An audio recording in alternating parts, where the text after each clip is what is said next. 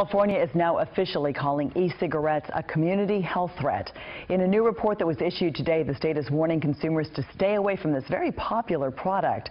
The study found the use of e-cigarettes has tripled among young adults between 2012 and 2013, and 20% of young adults who use them have never smoked real cigarettes.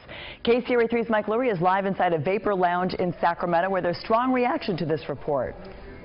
That's right, Edie. This is the vapor spot on J Street in Midtown Sacramento, where there is very strong reaction to this report just issued today by the State Department of Health blasting e-cigarettes. But the folks here, well, if you ask them, they'll tell you they believe that vaping is a much healthier alternative to cigarettes.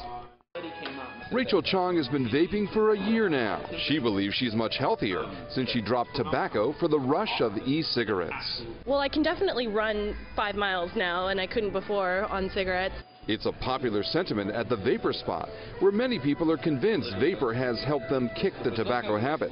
We have people all the time coming here to switch over from cigarettes to vaping. But this report today from the California Department of Public Health tells a different story. E-cigarettes contain nicotine. Nicotine is a very dangerous, harmful neurotoxin. It impairs the development of brains in youth. But e-cigarette users can customize the concentration of nicotine. Some like it in high doses, others want none at all.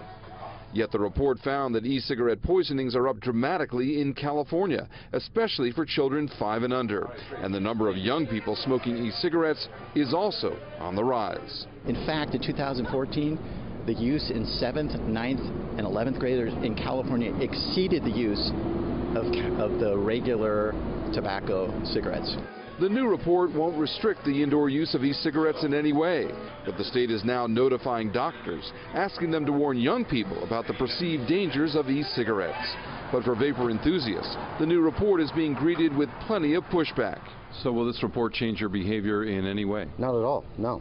And I will try to get as many of my friends to stop smoking by vaping. And back here live at the vapor spot, these patrons believe that e-cigarettes have really helped them quit tobacco, although state health officials say there is no scientific evidence to back that up. So the fight continues and will only intensify in the weeks and months ahead. Reporting live in Midtown Sacramento, Mike Lurie, KCRA 3 News. Well, to the point of that fight, Mike, we know the state's now warning the public about these e-cigarettes, but are the rules about their use going to change? Well, you know, right now it's just an educational campaign, but the real test will be coming up at the Senate. Senate Bill 140 would actually regulate e-cigarettes just like tobacco, restrict indoor usage. That's where the real fight's going to begin. We can expect hearings coming up in March and April. We'll follow that one very closely. Mike, thank you.